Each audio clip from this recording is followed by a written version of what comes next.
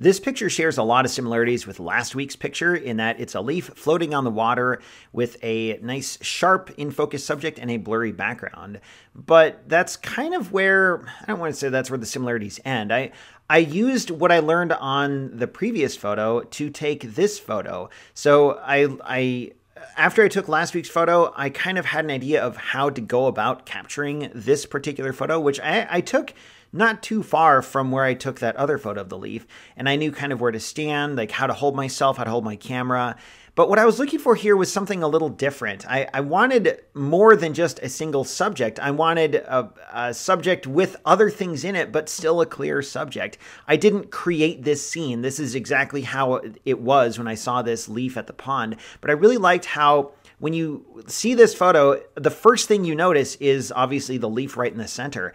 But then you can expand your view out from there and start to notice a lot more things, like the brown cypress needles and then that green cypress twig. I don't know what you call it. And then all those little bubbles on the surface of the water. There's a lot of things going on here beyond just the leaf.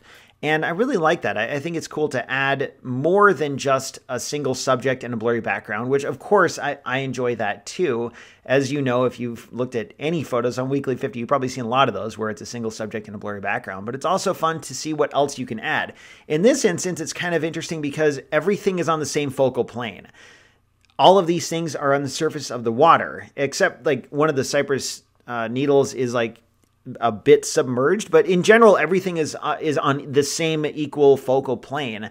So how do you separate things? How do you draw the reader or the viewer's attention to just one thing? And in this case, I did it with color and with a little bit of texture as well. So the leaf has some water droplets on it, which are kind of different than the rest of the photo that doesn't have as many water droplets on the surface of the actual needles or that twig. And so that was one way I tried to differentiate the subject from everything else, even though everything is on the same focal plane. You'll also see a lot of dust spots on the surface of the water. I did clean a lot of those up in Lightroom, but there's so many of them. It's almost like it's like a fractal pattern where the closer you look, the more the pattern repeats. And at some point, I just had to stop and move on with my life and stop editing all those out.